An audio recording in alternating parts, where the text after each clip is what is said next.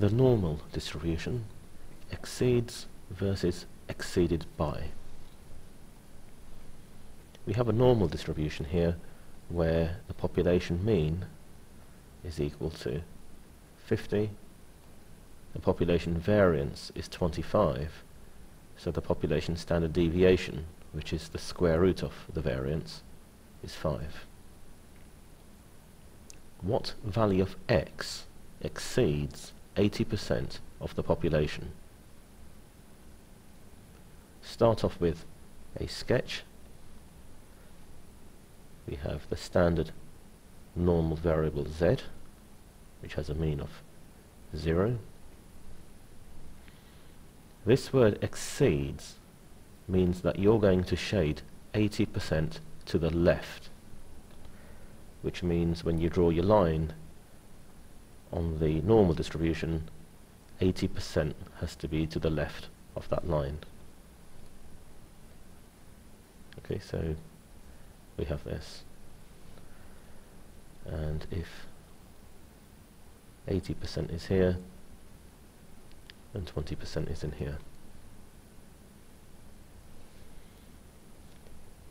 Go to the tables and you have a choice, either table 3 or table 4. Because you're starting off with a probability, it's table 4 that you need to go to, page 25. The probability we're looking up is 0.8. That gives a z value of 0.8416. So the z value here is 0.8416. And then using the formula x is equal to the mean plus z sigma, and then if we substitute the values in, the mean is 50 plus 0.8416 times 5.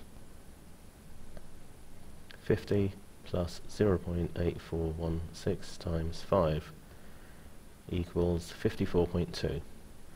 So x is equal to 54.2. So this value of x exceeds 80% of the population. What value of x is exceeded by 10% of the population? So this time you will shade 10% to the right of your line. So here's my line here. It has to be on this side because I'm going to shade exactly 10% to the right of that line. So 10%,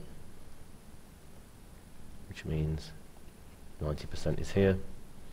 Out of these two probabilities, 90% will be in the tables, so let's look up 0.9. 0.9 gives us 1.2816 for z. 1.2816. Using the formula as before, x is equal to the mean plus 1.2816 times 5. 1.2816, and that gives us a value of 56.4. So x is equal to 56.4. So this value of x is exceeded by 10% of the population. So 10% of the population is greater than this value of x. And in the previous example, 80% of the population is less than this value of x. So remember this, if the question says exceeds a certain percentage, then shade that percentage to the left.